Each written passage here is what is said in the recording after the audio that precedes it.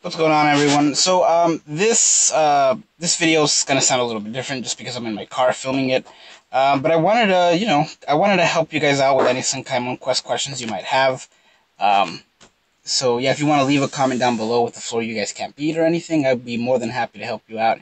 It looks like some of this is kind of renewed from the last Senkai Quest. If you hit like load last characters, it'll load up the characters you used for the last Senkai floor 13 or whatever you might be on. So, it's a little bit weird in that way, but it's okay. There's also some floors that are similar. For example, floor 33 still requires you to take a hollow, which is a shame because I know a lot of people don't have hollows, but yeah, it's just it's unfortunate. 450 still a speed one, still speed boss challenge. But at least this time, instead of using a no affiliation character, it's the hollows that'll have an advantage. So there's a few more hollow characters and there are no affiliation characters, so that's going to help out a lot. Plus, since step ups just came around, there was a few hollows in there as well, like Shinji and